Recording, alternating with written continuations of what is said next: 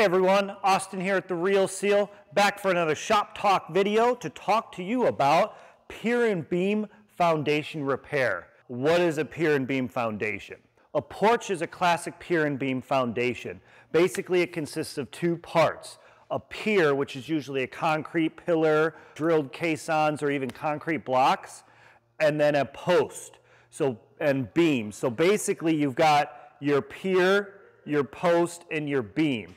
So you'll see these a lot also on lake houses, those little cottages, houses that are on slopes that need piers to help hold them up, sometimes even transitioning from a solid foundation to the porch or to a pier and beam foundation. From a bird's eye view, you can see how they're usually laid out pretty symmetrically in a grid, and then you have beams go lengthwise, and then you have your subfloor and everything else built with your joists above that help hold the house up. Typically, you'll get a couple of these that may end up sinking and settling into the ground. Maybe you added a little more weight up here than they were designed to hold, especially you move a gun safe in the house, build a new kitchen. You can end up putting a lot more strain on one of these piers than the others, and they can start to sink and settle, where you'll see a lot of the same foundation repair issues like drywall cracking, brick cracking, windows not opening, that you would see in a normal foundation as well. When we go to repair these, basically we're talking about either replacing defective posts and beams,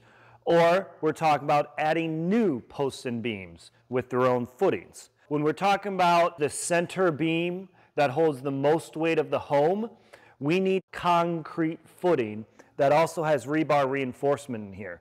This is here so that it takes all this weight above and the weight from this post, and it spreads it along the dirt beneath it. 2 feet down gets us so that we don't have any freezing issues, and we actually have to dig that usually if we're doing this on an exterior application, so that 2 foot by 2 foot by 2 foot footing is 4 feet beneath the ground.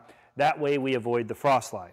If we're dealing with lower weight situations, and the lower weight ones are our supplemental beams that are on the sides and not on the middle, we can actually use a footing pad and a bed of gravel as the footing, as this isn't supporting as much weight, so we can reduce that, which also reduces your cost to the customer, which is a fantastic benefit, especially coming along Christmas time here. So we can replace these less load-bearing pier and beams with a footing pad with gravel, and the heavier and the ones that create more tension and more pressure on those beams with a 2 foot by 2 foot by 2 foot footing, post, and then beam.